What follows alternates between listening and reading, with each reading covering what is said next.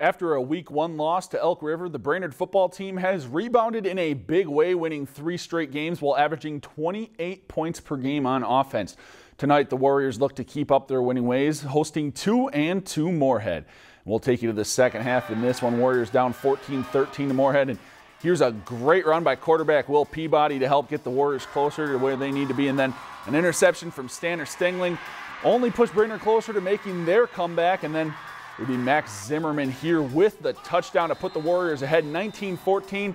The defense definitely doing their part. Here's 2 Warriors taking down what could have been a big Moorhead gain. And again with another tackle here as the Warriors just wouldn't give up, and they win this one tonight by a final of 27-22 over Moorhead. If you've enjoyed this segment of Lakeland News, please consider making a tax-deductible contribution to Lakeland Public Television.